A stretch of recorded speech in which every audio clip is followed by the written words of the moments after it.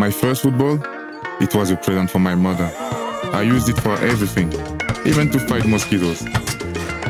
Oh, by the way, I'm Didier, and these are my friends. Not those. Those are our enemies, the mosquitoes that carry malaria.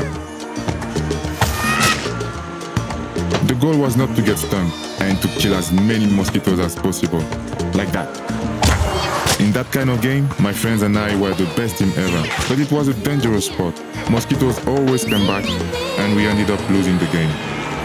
Football gave me the opportunity to travel a lot, and even though I have always remained Didier, the little boy for some people, I also became Drogba for many others.